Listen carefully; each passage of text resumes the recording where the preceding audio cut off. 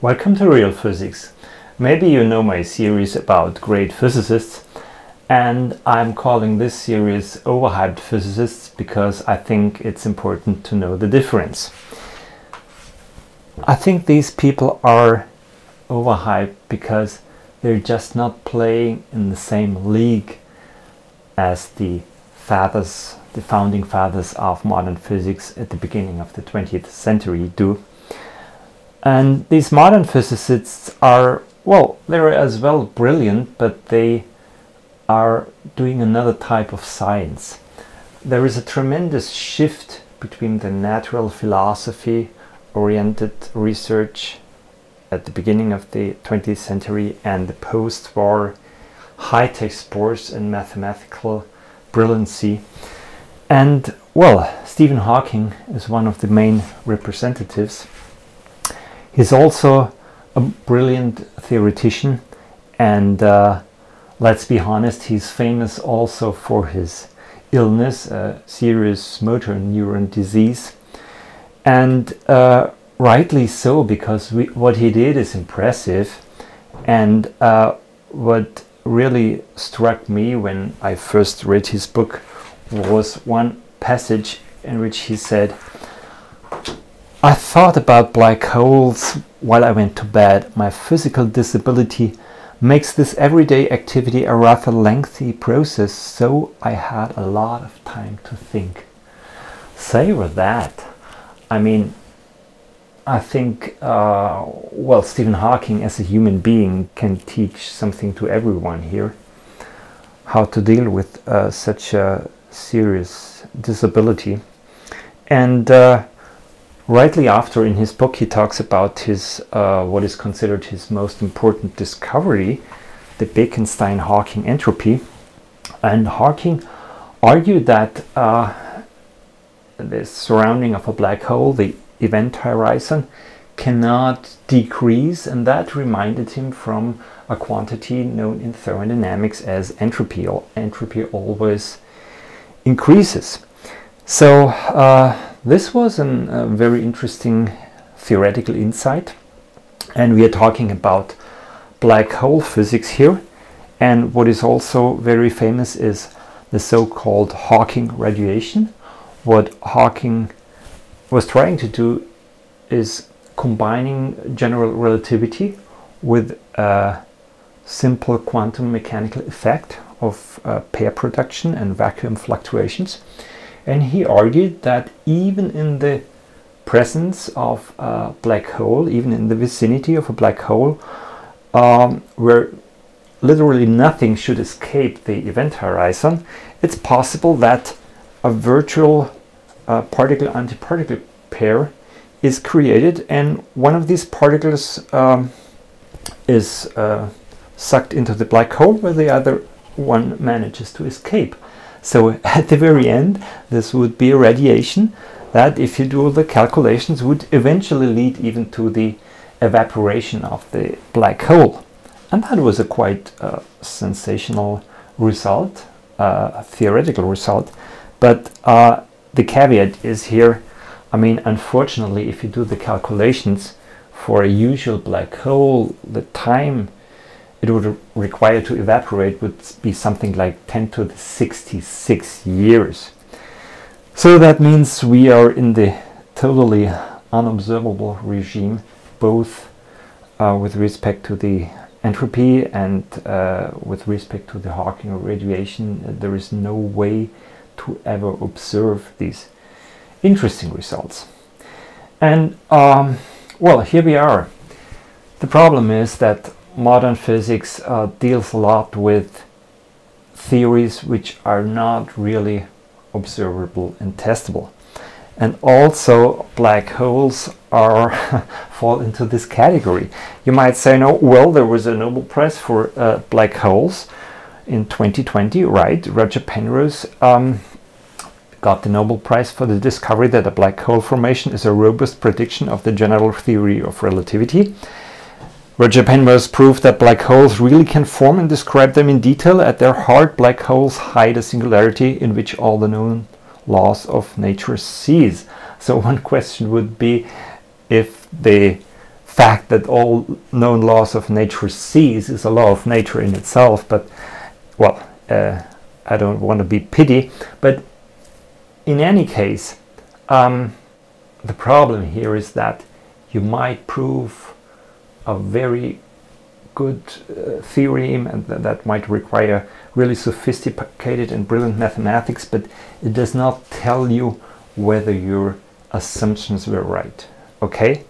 And he deduced something from general relativity and its premises, but it's not that automatically reality is like that.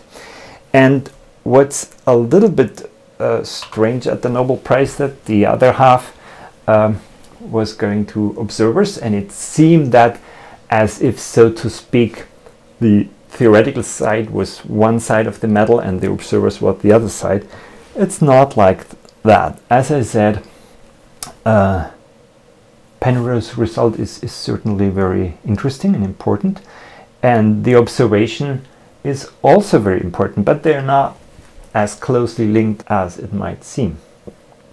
So what they did, the observers I'm talking, was with incredible patience and a big radio telescope observing the center of the Milky Way. And you see here 10 years, over the range of 10 years, they follow the path of a star orbiting about an invisible center. And the really stunning result is that there should be a concentration of some 4.6 million solar masses, and you see nothing, literally nothing. And of course the obvious idea is here that this is evidence for a black hole. So far so good. The problem is the size of a black hole is not really measured, even by these very impressive observations. Pictures like those are still animations, and even the heralded picture of the black hole in the elliptic galaxy M87, it's not really a picture. There's a lot of data processing which is not transparent in every respect, and there is a lot of theoretical assumptions going into this picture. So the point I want to make is this. If you have science, you need to test, not only to test a concept or something, but you need numbers, you need quantifiable tests. And general relativity is excellently verified. There is precise evidence for its validity. We have observations of the perihelion advance of the planet Mercury, which amounts to 43 arcseconds per century, the shift of the ellipse. And the other picture is Sir Arthur Eddington's famous photograph in 1919, the deflection of a light ray by the gravitational field of the sun. But all these black hole observations are not like this, okay? Because what you would need to verify is the size of the Schwarzschild radius. And here we are. General relativity predicts that there is an event horizon of the black hole, and the Schwarzschild radius, from which nothing can escape anymore, is 2 times gravitational constant times mass divided by speed of light squared. But if you look at this, it's weird, because the idea is that a black hole is a very concentrated mass, okay? So you imagine it must be incredibly dense, there must be an extraordinary state of matter reflecting this density. And if you do the calculations for the Earth or the Sun, it's just like that. I mean, imagine the Earth compressed to the size of a ping pong ball, or the Sun, which has a radius of 700,000 kilometers, compressed to a ball of 3 kilometers in radius. It's very, very strange. That would be an incredible state of matter. But the problem is that the Schwarzschild radius formula would predict that the density decreases with the size of the black hole. Just imagine a swimming pool of the size of the solar system, and it would be a black hole. No unusual density would be required. And now it becomes even more strange. If you take a very, very low density of the universe, which is just 1 atom per cubic meter, and you take the size of the universe, turns out the universe is a black hole. I mean, how do we get there? And this is what makes me think that we have the excellent test, there is no question about this, but all this black hole physics and also the early universe, what we're doing here are huge extrapolations. And I think the very structure of the formula of the Schwarzschild radius indicates that there is something wrong with these huge extrapolations. And I think there are good hints that we might not understand completely. There might be a relation between the gravitational constant and the speed of light and the mass and the radius of the universe. This is the bottom line here, and I wrote another book about that. But that's not the main issue here. Well, let's talk about Stephen Hawking and the difference to these earlier generation of physicists. They were asking the deep questions, but they did it with a contact to reality, to experiments, to observations. In later years, Stephen Hawking, he touched the big questions, but in a very weird and superficial manner. He was at the Lucasian chair at Cambridge University, a position that Isaac Newton and Paul Dirac held, but his scientific output, honestly, was not like that. In his inauguration lecture, he talked about the title "Is the End in Sight for Theoretical Physics?" Promised a lot of things and talked about string theory, but the output is almost embarrassing. I mean, string theory is completely detached from reality. They don't propose even an experiment, they don't propose an observation, and there are even some freeloaders. I am at war with Stephen Hawking and I'm important and we're doing physics, and no, you don't, because physics is always linked to real observations and experiment, not to fantasies in 11 or 26 dimensions. And I like the ironic comment of David Lindley in his book The End of Physics. There would be a single consistent account that could tell us what the beginning of the universe must have looked like, and there would be nothing left for theoretical physicists to do. If we want to do progress in physics, we must go back to the basics and tackle the biggest problems.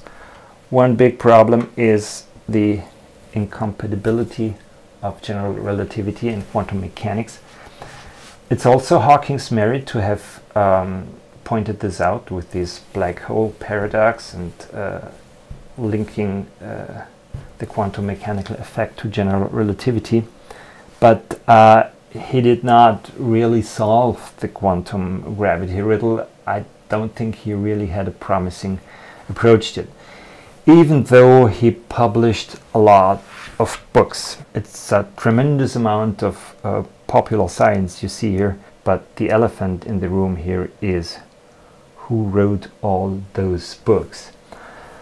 I mean, I wrote a couple of books, not as many, but I know what it means to write a book, to produce 500,000 characters and to go over and over 5 or 10 times. And honestly, you just don't do this by clicking through the alphabet with your eye muscles. So the question remains, who did write all these books and why? And if we look at Hawking's environment, also his family, he got married 2 times. There are kind of strange stories about his nurse. If you Google her name, there are a lot of stories are popping up. Hawking, during that period of his second marriage, repeatedly was injured, hospitalized because he allegedly fell off his wheelchair. There were police investigations. Nobody was talking about anymore when it eventually came to the divorce in 2006.